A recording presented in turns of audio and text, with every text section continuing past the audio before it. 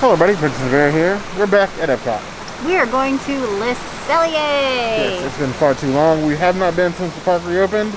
It's time to rectify that. That is right. This is our third trip for lunch/dinner. Yes. And we also did brunch, so we have 4 videos of Le Cellier. We love it that much. Yes. So remember, of course, if you're hungry, it's already too late because you're here, and we'll have more food linked below. Be sure to, oh Canada. You heard the girl.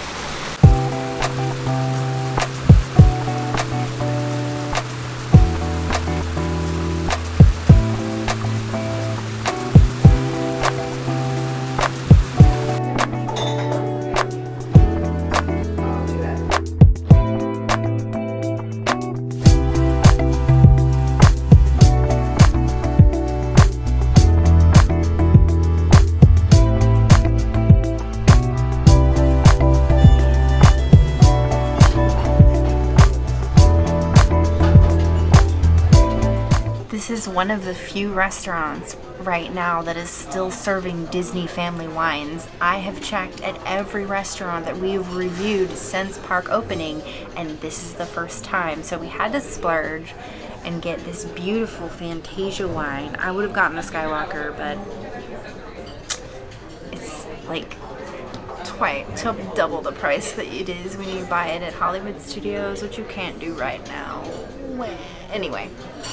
Beautiful wine. It tastes as aged and delicious as Bear's birthday. It just gets sweeter with each sip. Oh, really? I feel like I've been drinking a lot of this adult grape juice lately. But we grew up, I guess, with like nicer things. So tough. It's so hard to get one. Ooh, it's deep. The right amount of sweet and not too dry. It is a nice dinner wine. Say 3.5 out of 5 plus. So Chef Tony hooked it up for me and made me this beautiful plant-based poutine. It is off menu, but apparently has always been available, and I didn't know. And then there's this beautiful plant-based glaze that I'm just going to, yes.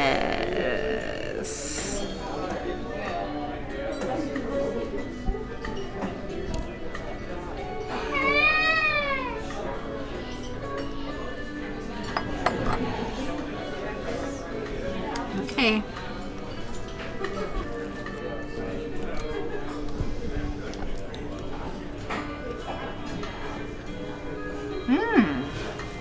Okay. That glaze is very interesting.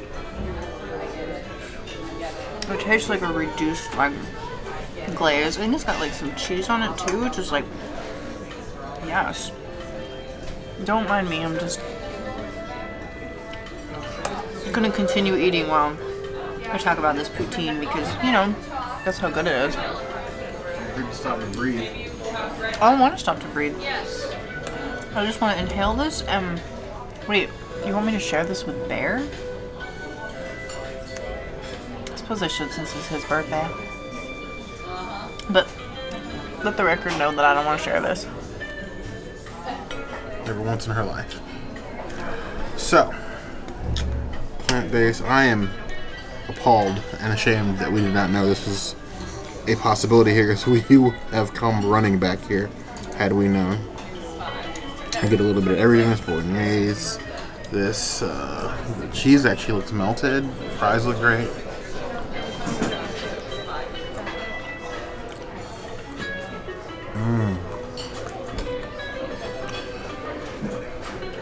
This is a keeper. Oh my god, the sauce just ties everything together. It's savory and crisp, and exactly like you expect poutine, but with none of the dairy problems.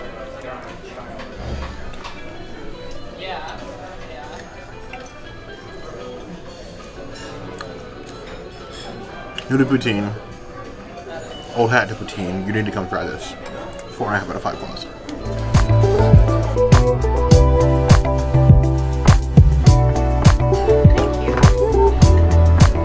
So this looks like a stomach full in half. with these delicious beef tips, because apparently I didn't know this, probably should. They carve their own steaks here. So this is from their cuts. The sauce, Bourgulgnaise. It looks absolutely decadent. Like, you know me and how I feel about desserts and sweets, but if you handed me this as a dessert, just off how it looks, I would probably fall in love.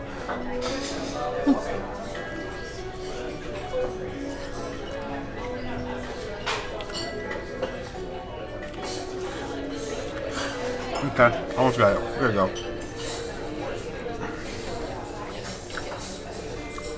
The beef is so tender, it literally fell apart before the fry did.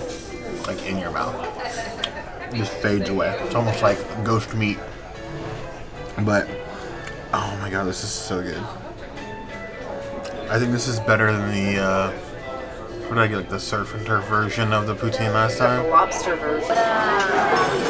Lobster poutine, which seems a little bit avant-garde. But I'm not going to say no to seafood on anything. It's like the lobster could use a little bit of lemon before it was put on the fries. But me liking seafood, I like it. The lobster is just a little bit overpowering. I'd give this one 3 out of 5 claws. This is better, by far, easily. I'd say this is easy 5 out of 5 claws. With this beautiful earth balance and maple sugar and salt breads.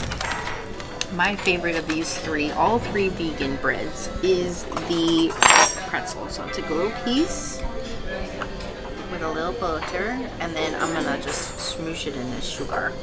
So it gives you like a nice little yes. Thank you so much.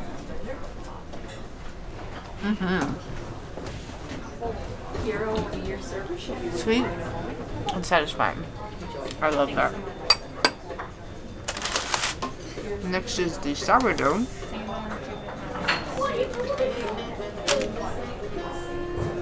I don't know about you guys, but I love me some sourdough bread.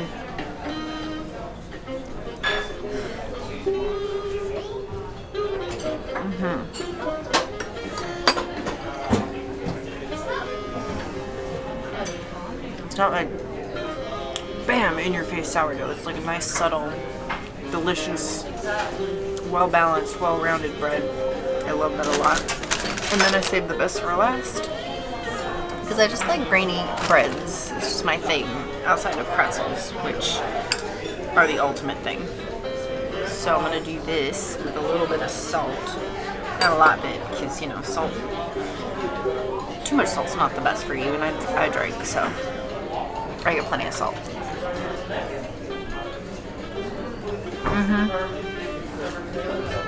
Each one of these breads is delicious and unique in its own way. I appreciate them all. The toppings is what makes it. The toppings are like, yas. This sugar is so good. This is a huge win. Huge win. I didn't even know they had like all this vegan awesomeness. Yeah, I love coming here. This is like seriously one of my favorite places at Epcot, and we avoided it for so many years because we were just like, oh, it's a steakhouse. Didn't even think about it. Even one of my coworkers was like, you need to go there because their food is so good. And I was just like, it's a steakhouse. Wow. Everything they have is amazing.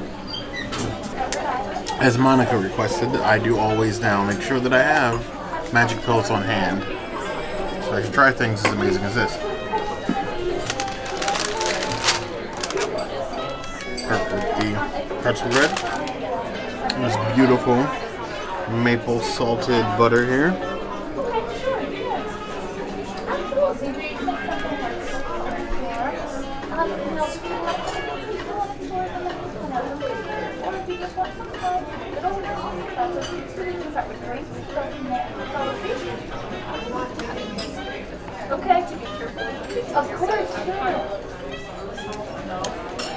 Got a mouthful.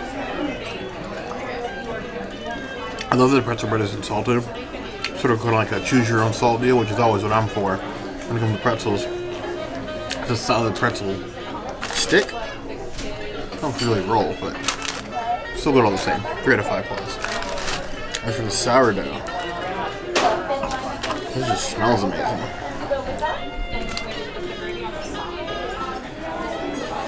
A little bit of that butter again.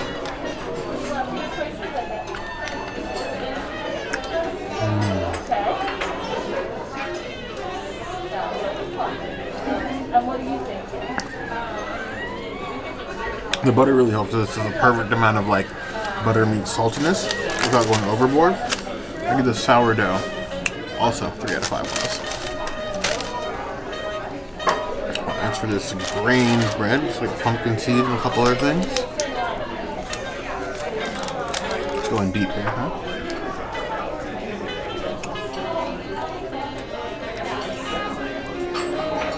Okay.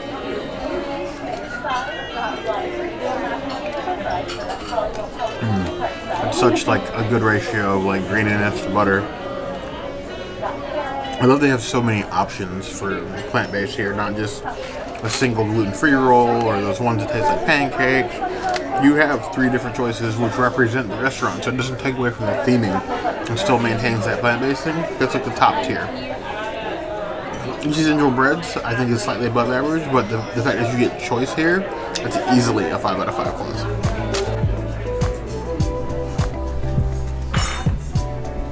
Let me just point out how massive of a bear is being. We got some lovely Brussels sprouts. They are maple balsamic glazed. They are vegan. It does say on the menu. And my favorite thing about these Brussels is the char level. Ooh, this is a big Brussels. Let me take a smaller Brussels. Okay. Ooh, give me that Brussels sprout. Ooh.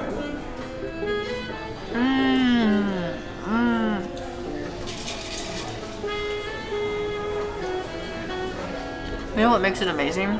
The maple. The maple with this beautiful sweetness. So good.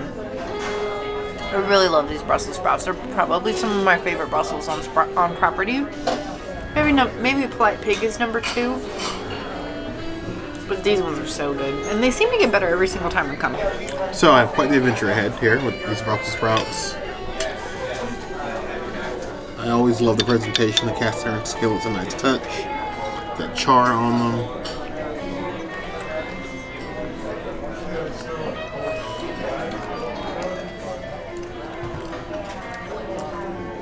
That maple sweetness is like the perfect pairing to the earthiness on the Brussels sprouts with the char. These are always a top tier side. 4 out of 5 plus. And then probably our 3rd time reviewing this, the ever so amazing dumplings with a 5-spice broth. I love the broth on this. It's very nice. It's so flavorful. And then you've got these beautiful dumplings. Now these dumplings have impossible meat in them. I believe it's the impossible sausage, right? No. Just regular. It's good though.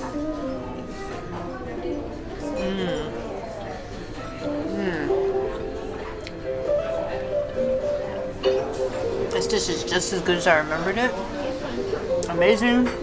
Amazing. Amazing. I said it once already, but I'm gonna say it again.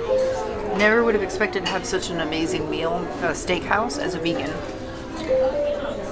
Of all the steakhouses of all Disney property, this is the best one for a vegan. And it's not just because I have a huge appreciation for Chef Tony. It's totally true. I'm not biased at all. I swear. I swear. Don't look at me like that. I'm telling you. I'm telling you the true truth. I wouldn't steer you wrong. I'm not a bear. Bear eats meat, so he steers you wrong. But me? Yes. That's the impossible dumplings. As with any sort of like noodle or dumpling dish, the broth has a tell. The broth is bad, usually in trouble. There's some time and love was put in this broth. Broth on its own, 4 to 5 plus. That's the dumpling, like handcrafted with impossible meat. We have to try this one day at the house. I don't think it'd be that hard. We've made dumplings before, but They're hard to make though from scratch. they are hard to make. You take time, but may it be worth it with impossible meat? You guys let us know in the comments.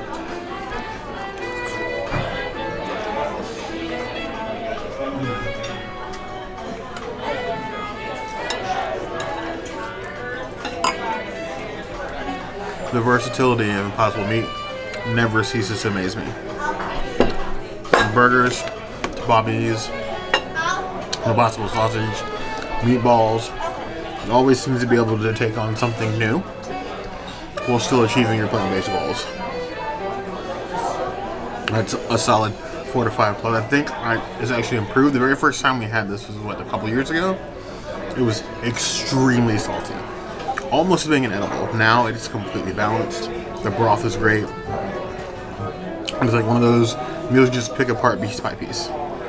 Definitely 4 out of 5 plus. Now, for my main course, I've tried every steak here except for this one. I tried the filet. I tried the New York strip. I never tried the rib-eye, which for you purists out there, it's apparently 16 ounces. It's cooked medium rare. If you don't roast me in the comments for it.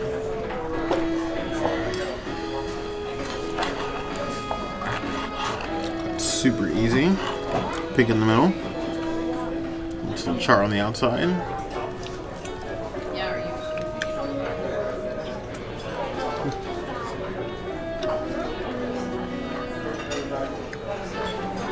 It lets the prime rib be the prime rib and gets out of your way. This is a nice classic prime rib. It's done really well, cooked really well, and it's super tender.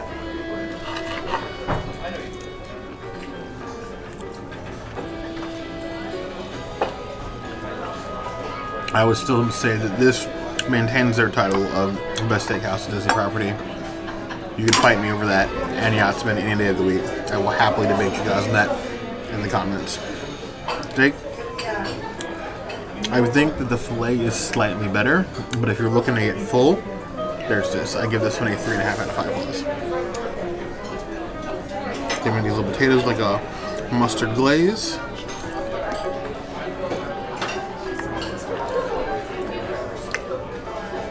A really nice solid side. 3 out of 5 plus. So, here in Cellier, I got my birthday mousse. Complete with candle that I already blew out. But, it's happy birthday with mousse. I'm assuming this is edible white chocolate with the printing on it. Little maple leaves in his head. We got some like Oreo cookie on the bottom. Let me take a magic pill for this just in case.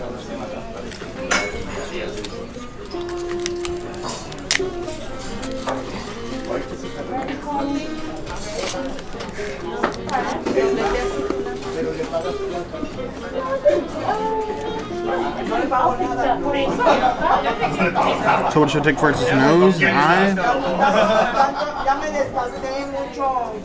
Eye and ear.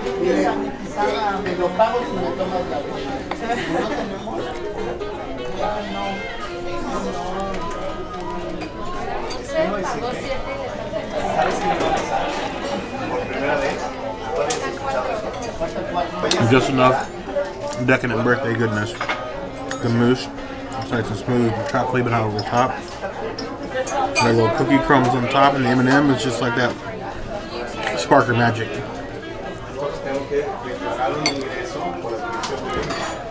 I'm not rating the birthday stuff, but I definitely approve.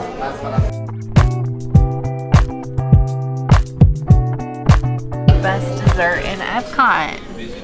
And the fact that it, yeah, I can't even begin to tell you how amazing this is. We don't even have a reserve at Coral Reef, but we got the Baileys dessert, you guys. And he gave it to us with some strawberries and some dark chocolate and some nuts. You know this is going to be so much better than anything that we had at Coral Reef. I promise, promise, promise.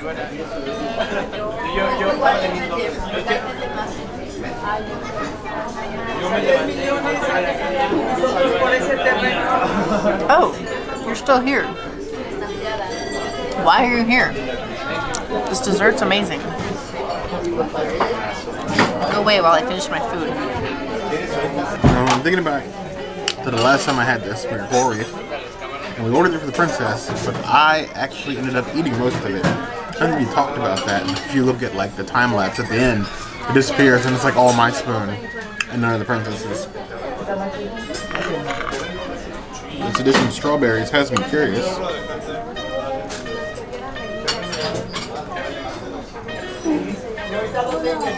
Yeah, you're right, I don't want to try this. That is still amazing. 5 out of 5 plus. So, we just finished up the Cellier. I just want to be known that Chef Tony is my favorite chef of all of Epcot. I do not think they understood that from the meal that we just had. When you come to Epcot, if it is not a festival and you don't want to eat at the stands, you need to come to Le Cellier. It doesn't matter if you're vegan, doesn't matter if you're non-vegan. The food was amazing, of course. Yeah, the food was good. I finally had the final steak on the menu I hadn't tried yet. The Brussels were as good as always. I love that dessert. It's like a twist on the same one from Coral Reef. The Mousse was cute, and I actually do prefer Chef Tony's version of the Bailey's almond cake versus the one at Coral Reef. The strawberry adds a little bit. The strawberry really makes it like that much better. Plus that dark chocolate in with the strawberry, it just it's like an elevated element of that already amazing cake. Okay. So we want to know, what do you think, Le Cellier? Have you been here recently or is it on your list? Or what's your favorite birthday spot here at Walt Disney World? It doesn't have to be Epcot. Let us know in the comments your favorite place to go for your birthday, loved one's birthday, child's birthday. Yeah, anyone's birthday. We want to hear from you. And as always, hit that notification bell if you want to be notified of other videos like this. And we have new videos 5 days a week. Monday, Tuesday, Wednesday, Thursday, Saturday. we will see you soon. Be sure to subscribe. You heard the drill.